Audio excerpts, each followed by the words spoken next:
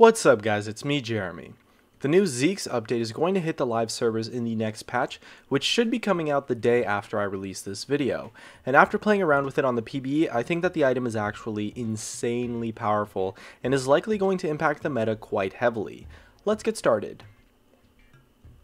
So for those who don't know, Zeke's Herald is getting a pretty big rework and now costs 2300 gold to build, building out of 2 amplifying tomes and a glacial shroud, and gives 250 mana, 35 armor, 50 ability power, and 10% cooldown reduction, so it's all fairly decent stats that your average support champion could make use of. The AP isn't great, but it certainly isn't terrible, and having CDR, mana, and armor on an item is really good for a support. And the build path is pretty nice too, in that it has a lot of really cheap parts that you can build up to.